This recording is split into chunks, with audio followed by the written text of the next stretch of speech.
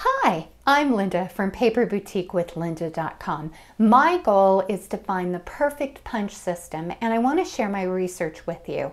In the past, I made a video on the ARC punch system, a video comparing the ARC system to the Levenger portable punch, and now I want to do a comparison between this larger Levenger punch and the ARC system.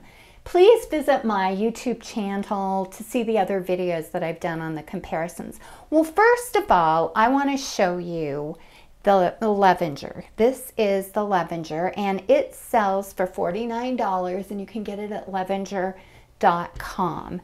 This is, and I'll show you more in just a moment, this is the ARC punch that you can purchase at Staples for $42.99. And like I said, a few months ago I did some comparisons, and I'm going to show you a couple of books that I did so you can kind of see the punch system in action. This is a day timer, just kind of a fun little day timer I made, and once again the video tutorial is on YouTube.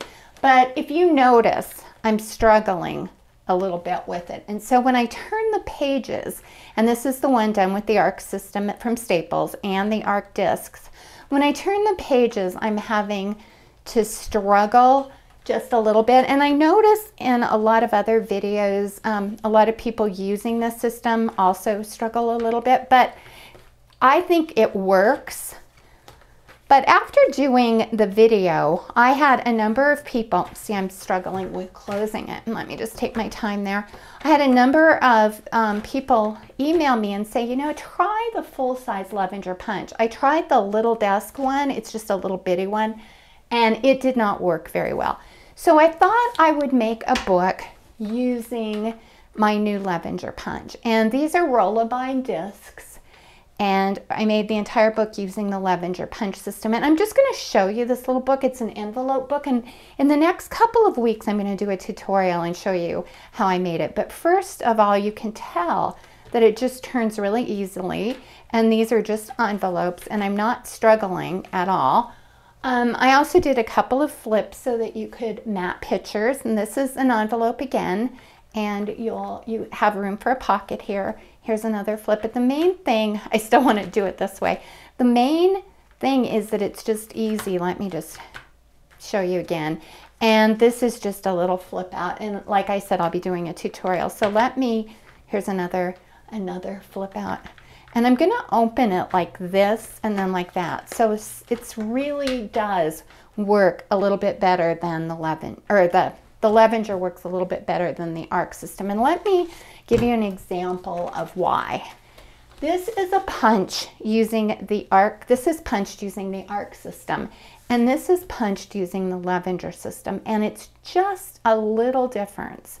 But that difference really makes it turn easier. So I was super, super excited when I made my book. But then I discovered something that made me a little less than excited. I discovered that in punching chipboard, this is a medium weight chipboard, the Levenger system cannot do that. It can only, the maximum I could punch is just one piece of cardstock, an envelope, and just this other piece of cardstock. I could not punch chipboard. And let me show you why. I'll bring in the Levenger.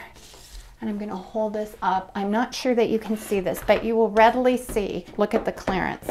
And that cannot be adjusted, okay? And while I've got it here, let me just show you how easy it is to punch just regular cardstock. You just line it up and punch. And there's little measurements along the side here, and all of the punch extra paper goes in here. So it's really easy to do. And let me show you the ARC. The ARC is wonderful because it has this handle. So when you punch chipboard, and I'm just gonna, but it just punches so easy. Let me just punch at this piece of chipboard so you can see. Look how easy it is. So I just wanted to, in conclusion, I thought I would found the perfect punch in the Levenger system. But unfortunately, I do use chipboard quite a bit, so it really isn't ideal. But it's just like my Cricut Explore and my Silhouette Cameo. They're both different machines, and I love them both and use them both. So if you're going to be punching, you know, just a single cardstock like this and just regular text weight papers and, you know, regular cardstock, the arc system will be great, or will be adequate. But if you wanted to turn a little easier, and like I said, you're not punching really thick materials, I think the Levenger is by far better. So I hope this helps, and for more projects and videos, please visit my blog, www.paperboutiquewithlinda.com, and hopefully within the next 2 weeks, I'll do a really brief video tutorial on how to make this quick and easy envelope mini album. Bye-bye.